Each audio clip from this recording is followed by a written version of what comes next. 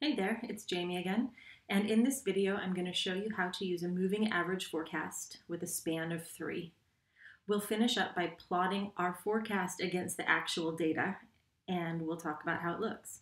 In the next video, I'll show you how to assess the quality of your forecast by calculating the mean absolute error, the mean average percentage error, and the root mean squared error. And then we'll have a sense of how good our forecast actually is. All right, so let's get started. So we've got the same data that I used in the earlier video on plotting data. And we made a plot of that data and it looked like this. Now we're going to do a moving average forecast with a span of 3. So in my Excel spreadsheet, I've got my months, January 2010 to February 2018. And I've got thousands of houses sold per month. I'm going to add a few more columns and I'm going to label them here. For now, actually, I'll just start with the forecast and the error. In the next video, we'll calculate the absolute error, the squared error, etc., etc. So you've got some space for that. All right, so a moving average 3 forecast means that a forecast for any period is calculated simply as the average of the 3 periods that came before. So if I want to forecast houses sold, I'm going to forecast the number of houses sold based on the average of the 3 months that preceded it. So my first 3 months of the data set, I can't forecast because I don't have 3 periods. So I'm going to start here in my 4th month. And I'm going to say that my forecast for April, this part is a historical forecast because I know what the actual data was. I'm going to call this average equals average of the previous 3 months. And that number is 354.00. Make sure that in all of these numbers, in all of your cells, you have them formatted as a number with 2 decimal places. All right, so once you've got that forecast in your first cell that you can forecast, April of 2010, you double click in that corner and Excel will populate the historical forecasts for all available data. Excellent. The thing is that we have a historical forecast that we can use to assess the quality of the forecast, which is part of the battle, but the real part of the battle is forecasting what's coming in the future.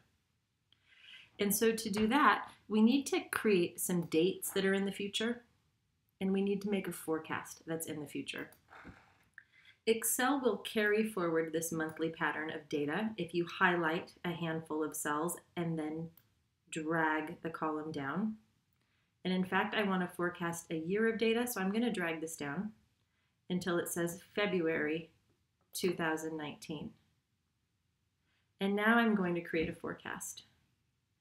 To use moving averages to forecast the future, we're going to do this in 2 steps.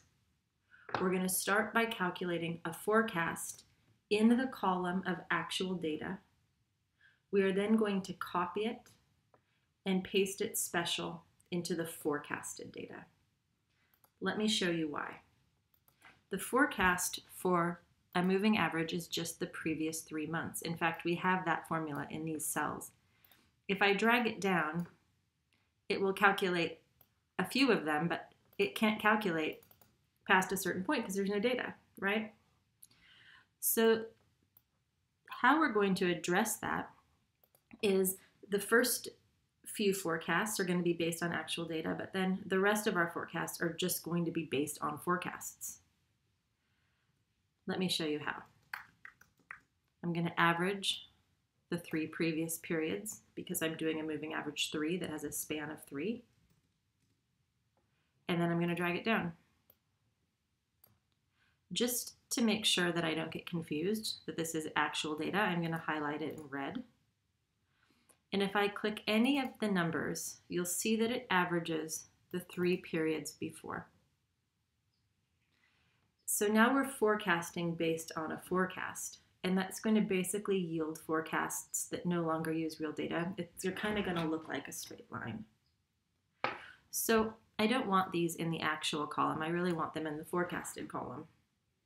So I'm going to copy them, Command C. Then I'm going to paste special, and I want to take the values and the number formatting. I don't want to take the formulas.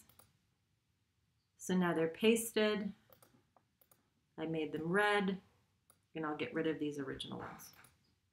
Now I've got a historical forecast in black where we know actual values, and then I've got my forecast for real in red because I don't know what those values are in the future. So let's take a look at how this looks if we plot this data and our forecasts. I'm going to highlight all of the data. I'm going to scroll back up. Then I'm going to insert a chart, and I'm just going to try to do a recommended chart and see what it comes up with. And that one is beautiful. And it needs some things, although it does look pretty good. Look at how all the dates are about 2 per year and formatted correctly. We need to give this a title, and I'm just going to call this Forecast and Original Observations. And then I'm going to make a little dash so that you can see what forecast this is, and I'm going to label the forecast MA with a span of 3, an MA3 forecast. Here on our y-axis, we've got houses sold in thousands, but we don't need those 2 decimal places, so I'm going to format the number, format axis. Then under number, I'm going to switch this to 0 decimal places. Great. Then I'm going to label that axis, and I'm going to call it good.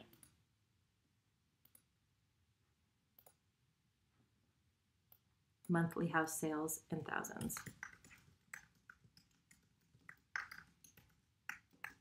Perfect. All right.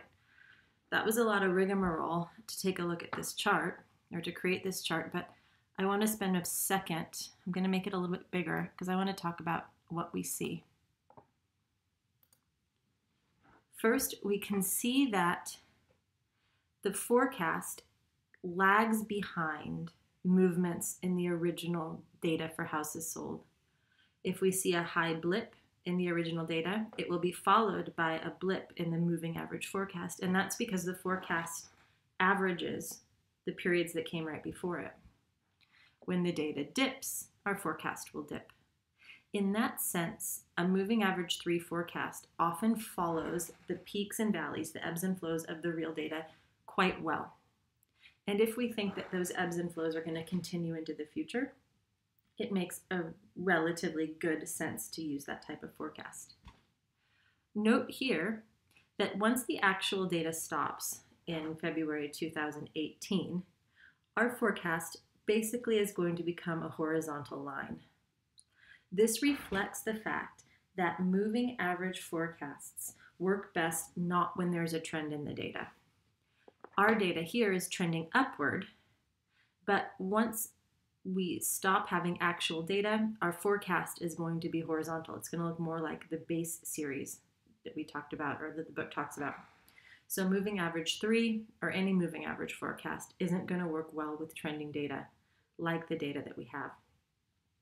In the next video, we'll talk about calculating the errors, the mean error, the mean absolute deviation, the root mean squared error, and the mean average percentage error, so that we can really quantify the ways in which a forecast does and doesn't work well on historical data, and estimate which will work best in the future.